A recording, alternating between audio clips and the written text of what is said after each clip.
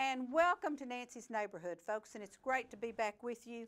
You know, between the holidays and the snow days and everything that's going on, I kind of feel like I've not been here very often, but we've had some good shows, and I do want to apologize. Some of you all, last week's show, the very first time it showed, had no sound. There were 4 people, actually 3 people at a time up here talking.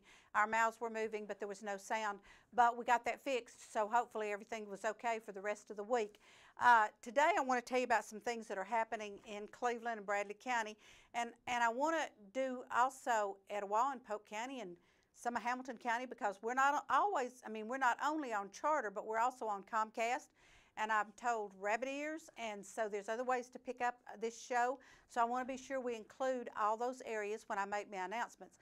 And the very first thing I want to do is welcome Ralph Baldwin to Cleveland. Ralph is coming in as the new publisher of the Cleveland Daily Banner. Ralph's been in the newspaper business for a long, long time. He's a former tennis friend of mine. He's still a friend of mine, but he's former tennis. I don't play anymore, but I think Ralph still does. And he comes to us from Greenville, Tennessee. He was actually at one time at the Daily Post-Athenian in Athens, and so we're thrilled to have him here. And he'll be stepping into some big shoes that Stephen Crass is leaving behind. Stephen's been at the Banner for 16 years, been in the newspaper business a lot longer than that.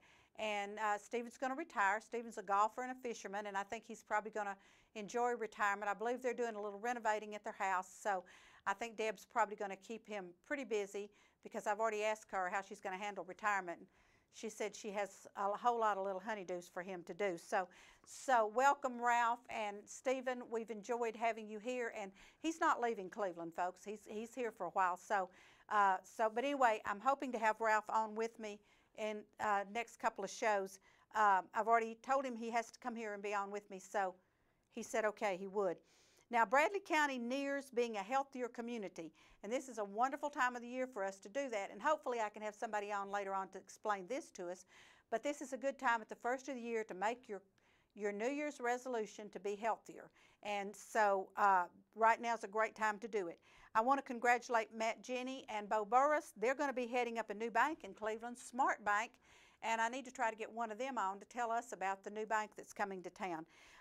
Andrew Hunt from the library will be on with me in the next show to tell you everything that's going on at the library. And folks, remember, the library is free, so please, please utilize that facility. Chattanooga artist Charlie Newton has an art exhibit called Shades at the Athens Area Council for the Arts, and for more information on that, you can call them 423-745-8781 or go to athensartscouncil.org. A soapbox that I love to get on is the fact that we don't have an arts center here in Cleveland, Bradley County. Athens does. This one, if you grew up in Athens or were ever familiar with Athens at all several years ago, the Sue Trotter Black Box Theater and the Athens Arts Council building are what used to be the old Harrod's grocery store on White Street. So this is a great facility, folks. Probably seats, I've been to several concerts there at the Black Box. It probably seats 150 people. So give them a call if you're interested. Also, the Bradley High School class of 1977 is planning a 40-year reunion. It's going to be held April 29th at the Coffee Barn. And so far, all I've been able to find out about it is that you can contact the class through a P.O. Box 535 in Cleveland Post Office 37364.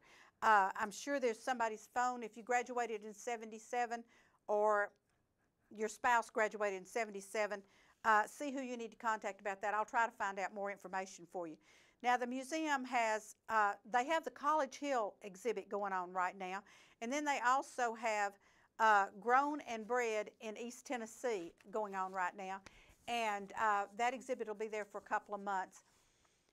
Museum membership, folks, for a single membership is $30.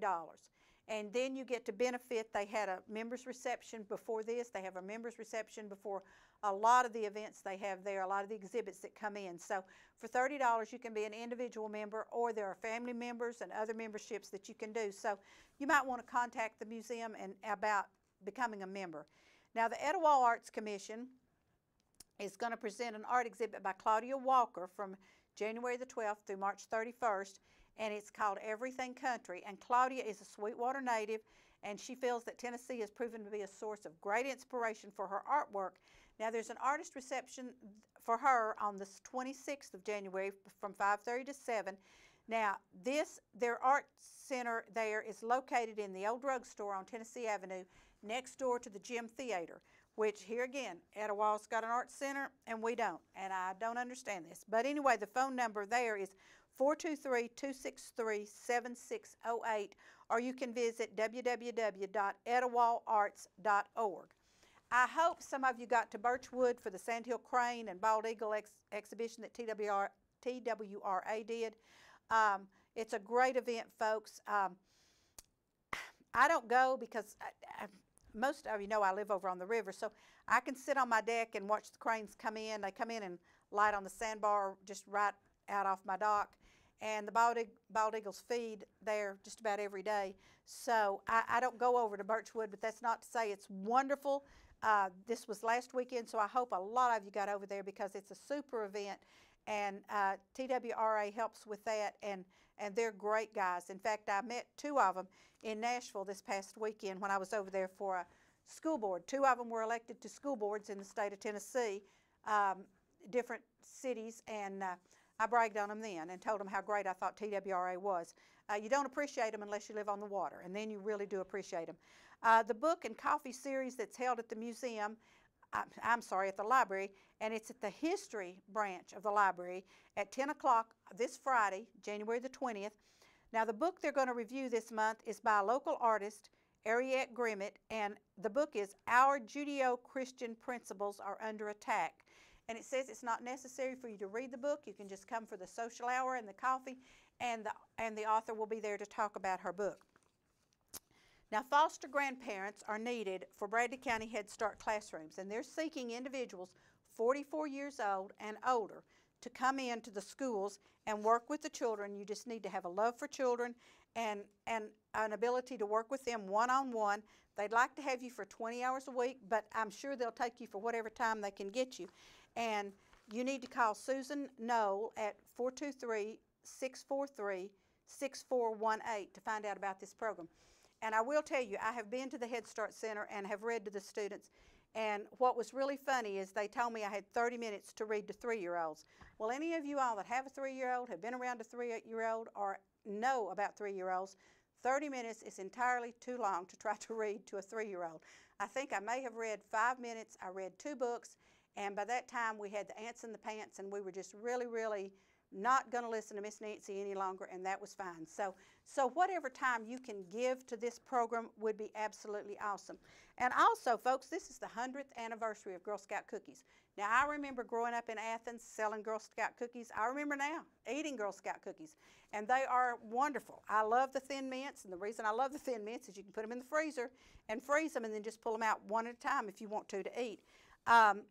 There are nearly $800 million in cookie sales is generated in an average season. Now, folks, that's a lot of cookies.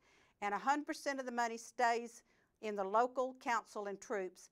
There's only over 40 million households purchase cookies each year. I hope you're one of those households. And the cookies are on sale now.